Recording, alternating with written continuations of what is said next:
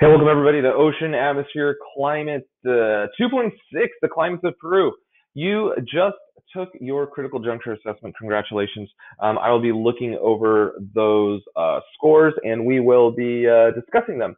And we will be having some review sessions if it seems like some people need some review. But anyways, let's go ahead and jump into 2.6, the climates of Peru. Cool. Where is Peru? Peru is in South America.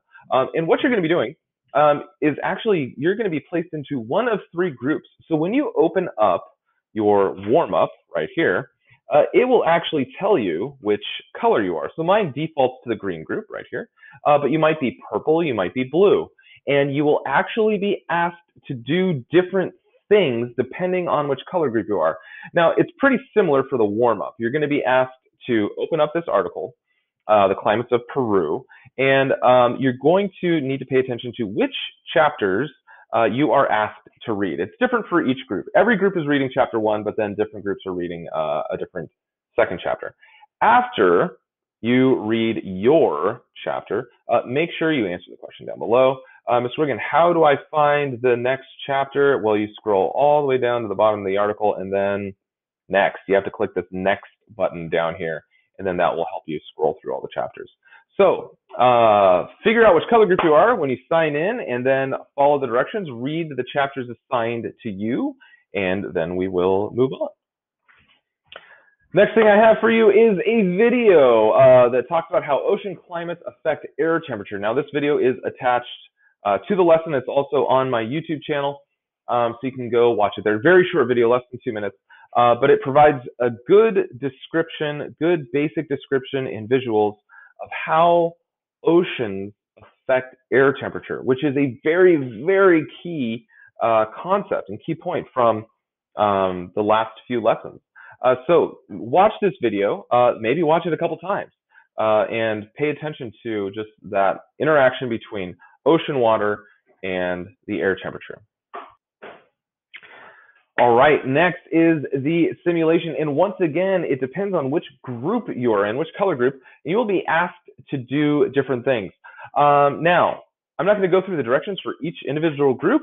I'm going to leave that to you. So this is going to require you to pay special close attention to what the directions are actually telling you to do. Normally, I would go through and model this for you, but I am letting you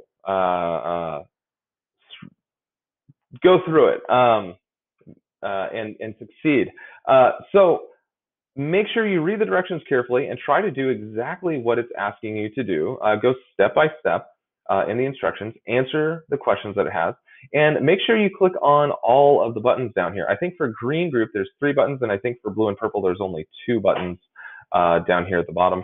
But go through the simulation, and yeah, what you're going to be doing is you're going to be modeling different things that are happening in the climate of Peru. All right, so go ahead and do that, and then come on back to me. Okay, the last thing is a self-assessment. This is where we get to answer some questions and kind of figure out where we are at in our understanding of the material so far. I know we kind of just did that with our critical juncture assessment, but this is a little more reflective, I guess. And so go through these, answer the questions. It's asking things like this. I understand how the energy is transferred to the air of Christchurch, New Zealand. You can say yes or not yet, and then explain your answer below. Some of these, yeah, we really don't know yet. Some of these we should have a pretty good idea how to explain what's going on in these different situations. So, you know, if you don't know an answer, that's okay. Just tell me everything you do know about that topic. So, okay, if you don't understand how energy is transferred to the air of Christchurch, New Zealand, well, what do you know about air? What do you know about energy? What do you know about where Christchurch, New Zealand is located? Can you tell me anything about any of those things? But yeah. So go through. I know it says optional, but it is not optional this time.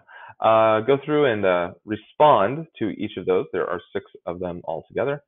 And after you do that, hey, you're all done. We'll see you next time.